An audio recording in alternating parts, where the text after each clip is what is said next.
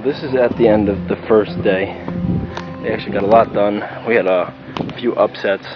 A truck got stuck, flat tire, I mean, you name it, it happened yesterday. So they dug the foundation and they got one wall up. The second wall is going to come up tomorrow after it stops raining today. But actually it's a really big size. So we were hoping to maybe a quarter of it, maybe have a brooder for chicks, and then, you know, the rest of it could be for the emus. So I'll actually have to cut this fence too, so that the doors can swing open. And then there's going to be a second door on this side for this little duck or chick grow out pen. I haven't decided yet what that's going to be. So in order to drop the lumber off, the truck had to drive all the way down this steep hill and drop it off here. And it actually wouldn't make it up past this point yesterday, so we had to do a tow truck. And when we finally got it up to the top of the hill, we popped the tire. And so it was just a project yesterday on top of a project.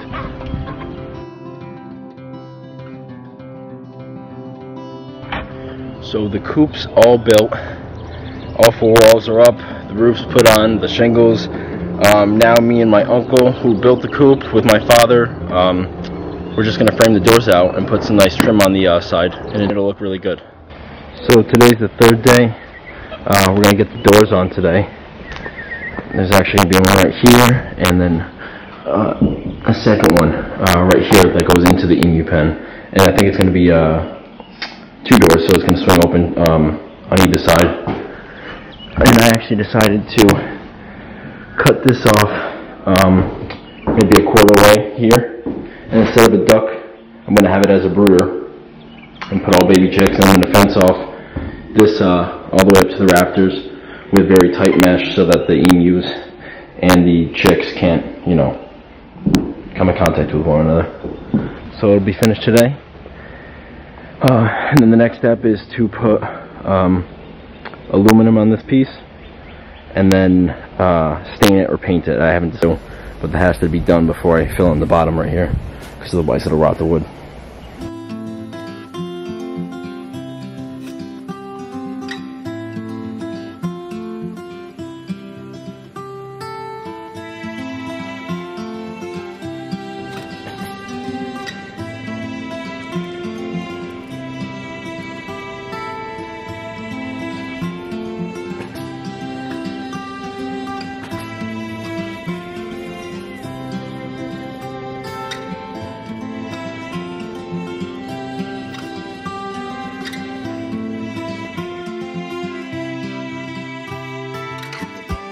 So the doors are actually just being finished today. It's day 4. It took a little longer than expected yesterday. So now we have to actually build the separator in the coop, sort of like what I did with my my pullet and olive egg coop, just so the emus and, you know, the chicks stay separate. So I'm gonna have to put some very fine, strong mesh to actually keep them from running into each other. But yeah, and then maybe next week I have to paint it. So the idea is that I'm going to have a separator sort of like this. I may use 4x4s, maybe something stronger, and then definitely a finer mesh than just this chicken wire. Maybe we have it. I think you can hear the button quail crowing.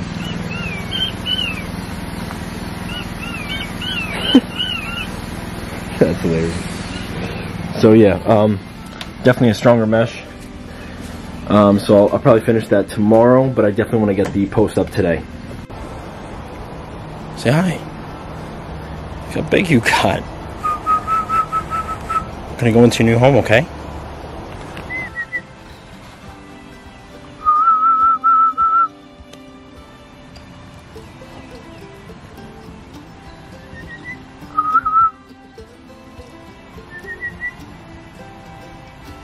Look it, buddy.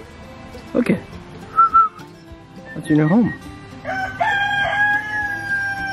Let me just lock this fence up so we can get out.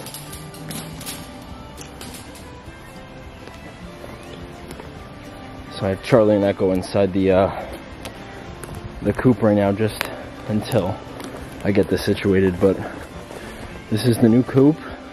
It has these nice bolted doors on it. Let's see if I back up. Oh my gosh. Yeah, so this thing is pretty big. There's a second door right here.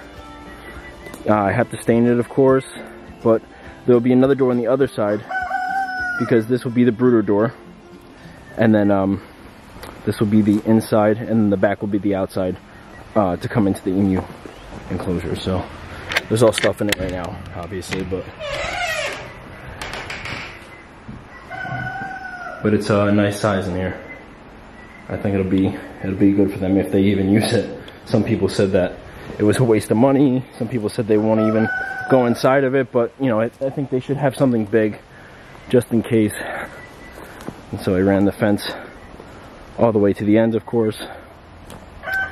So I was kind of wary to paint the coop a dark color, just because everyone said in the summertime it gets really hot, but I needed to blend in, you know, during the summertime.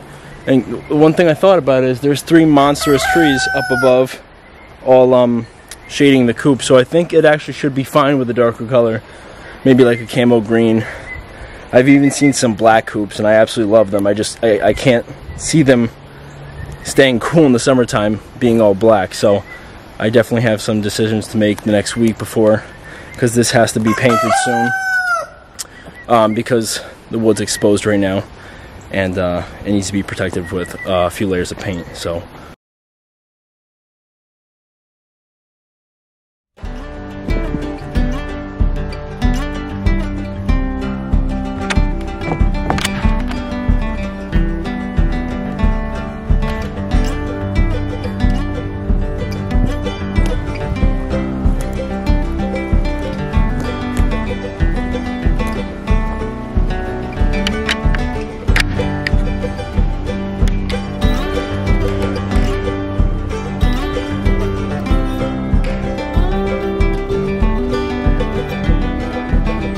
turning to be a nice day out. The biggest concern